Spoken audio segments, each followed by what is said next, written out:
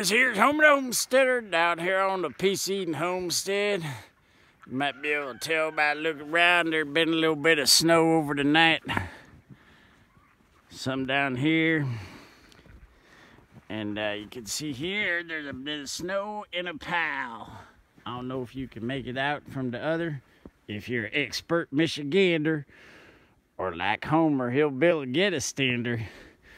You can see that there pile of snow. And I wanted to show you why it's there. This here is Snowplow version 2.0. I don't know if you paid a lot of close attention to Snowplow 1.0, but Homer took it out for its inaugural spin. Had some problems, so Snowplow 1.0 is up there on the top with another 2x6 down below. Done put them together with some 2x4s in the back.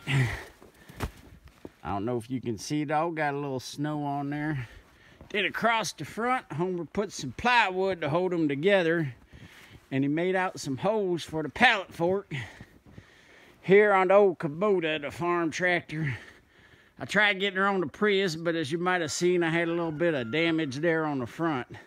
So here's my thought on version 2.0. 1.0 wasn't staying down on the ground. I did get a little slant. I had added a 2x4 behind it. This here, I got it slanted from this side, from the left side over to the right, so it'll push snow off the side of the road as I go on the United States side of the road. Got a little build up here with a couple 2x4s that hold it out from the back of the pallet forks, which gives it a little angle. Also with the pushing action on the bottom here, that was another problem I had, is Snowplow version 1.0 weren't staying down all the way on the ground. So I made this come down below the pallet forks. I think I might trim this extra off. I can see it's, you know, kind of leaving a little lump, which I thought it would, but I didn't want to get too fancy till I figured out this was working good. So I got it where it'll go all the way to the ground now. The pallet forks don't hit into the dirt. They stay up off.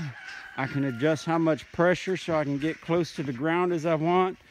I did get caught a little bit here where the ground starts to rise. I just picked up the pallet forks a little bit and had to put them back down when I go over a hump. But this here's version 2.0. I think I pointed out it goes all of its new features. It's more than one piece, held together with plywood in the front, some 2x4 braces across the back. It's made to go down below the pallet fork so it can get all the way to the ground. It slants from the left side over there to the right side over here, so it'll push the snow off to one side as it accumulates. And like I said, I'm gonna have to, it's a little bit wider on that side too, so I can get that over to the side of the road, get this hopefully right down the middle. Might have to take and either add some more underneath this or take that piece off so it's level. I might just leave it there depending on how lazy I feel in a day or two.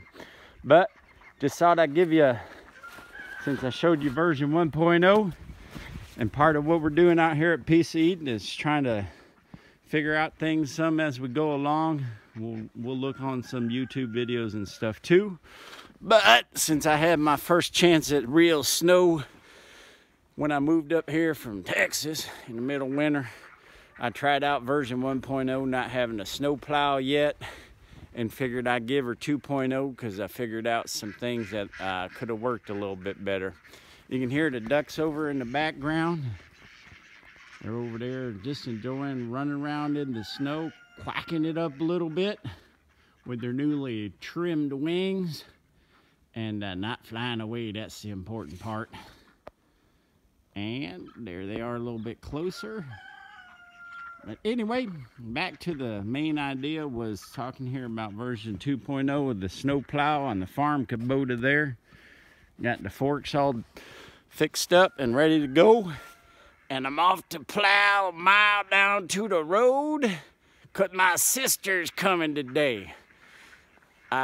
Also, I'd like for you to start giving some comments on if you want more instructional videos, more goofy videos, some of both. Homer likes to do the goofy stuff and is trying a little bit of his hand here at instructional and trial and error kind of things. So let us know in the comments below. Also, if you like our videos, hit the like button. And don't forget, if you're not a subscriber, to subscribe and share with your friends and families in case they might like our adventures and antics too. You can also see us on Facebook at Piece of Eden Homestead and Homer Homesteader. That's all I got. Just all you like an update on property.